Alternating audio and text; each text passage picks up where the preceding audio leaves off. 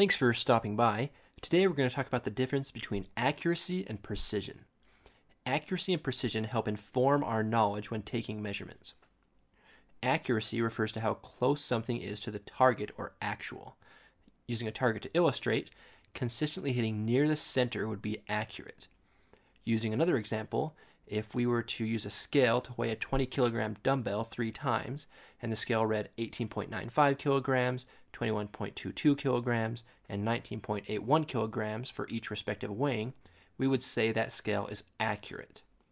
Now let's jump to precision, and then we'll bring it back together. So precision refers to how consistent our results are, regardless of how close to the true value they are. Using our target example, if we hit this area of the target on every shot, then we are precise. Using the scale in a 20 kilogram dumbbell example, getting measurements of 23.11, 23.09, and 23.12 for the 3 trials would tell us our scale is precise, just not accurate. It's consistently inconsistent. So let's do a quick review and comparison. Accuracy is measuring near the true value, while precision is getting consistent measurements or results. Let's use the target for some more examples. This would be accurate and precise. All the points are close together and average around the true value. This would be accurate but not precise.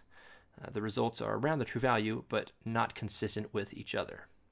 This would be precise but not accurate. All the results are close together but not consistent with the true value. And finally, this is neither precise nor accurate. This is pretty much how it looks when I'm shooting. No consistency, not equidistant from the center, just random. Right. It's important that measuring devices are both accurate and precise, whether it be in research, construction, engineering, or even in your home.